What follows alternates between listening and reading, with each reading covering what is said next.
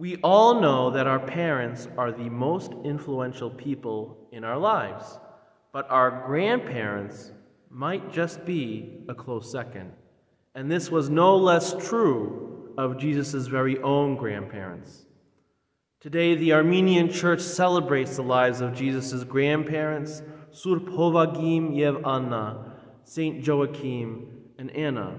And although they don't appear directly in Scripture, we know through the Church Universal and through Holy Tradition about their lives and about the importance of their role in salvation history.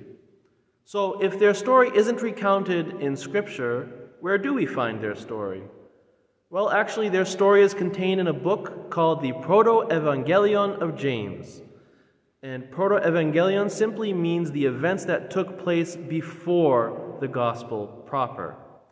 In Armenian, this book is known as the Kirk de Raiutian Christosi, the infancy narrative of Christ. And this book recounts the story of St. Joachim and Anna and how for many years they tried to conceive a child but were unsuccessful. And even though they were God-fearing and they gave of their time, talents, and treasures to the temple and to the worship of God, the religious community around them said that they could not possibly be blessed by God if they were unable to conceive a child.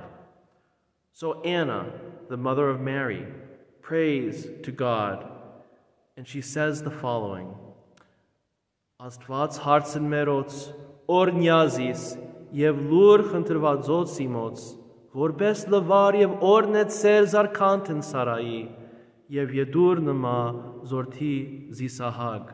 O God of our fathers, bless me, and hear my prayer, as you blessed the womb of Sarah, and gave her a son, Isaac. And God blessed the couple with a daughter, who we know as Mary, who would one day in her very own womb carry the Savior of the world, Jesus the Christ. Joachim and Anna brought Mary when she was young to the Jewish priests to be blessed by them. And the Jewish priests prayed and blessed Mary, saying, Ornyaz manugas zais, Եվ շնորհյանմա անվանի լինել հավիրենական համենայն ասկս.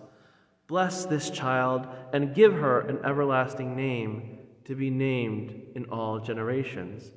And Mary herself repeats this very own blessing in the Gospel of Luke when she says that from here on all generations will call me blessed.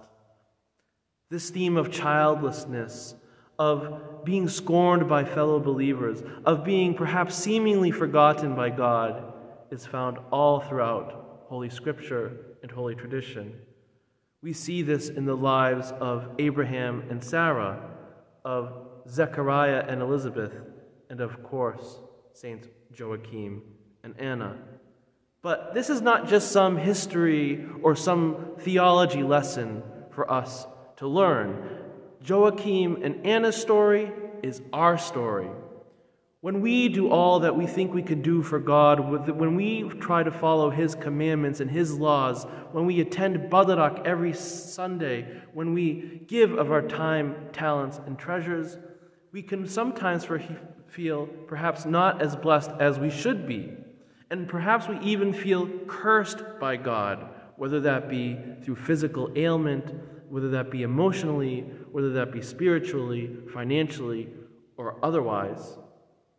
But just like with Joachim and Anna, that when God blessed them at an old age with a child, something that was seemingly impossible, God too can bless us, not perhaps when we want it, but perhaps at a later time, at a more perfect time for His glory and the upbuilding of His church. God is never done with us. And in fact, what may now seem as a curse to us may be being used by God as a blessing in years and decades, perhaps later. Տեր Աստված մեր, աղաչանոք Սուրբ Հովակիմա եւ Աննայի խնայայի մեզ. O Lord our God, through the prayers of Saints Joachim and Anna, hear us, listen to us, and take care of us. Amen.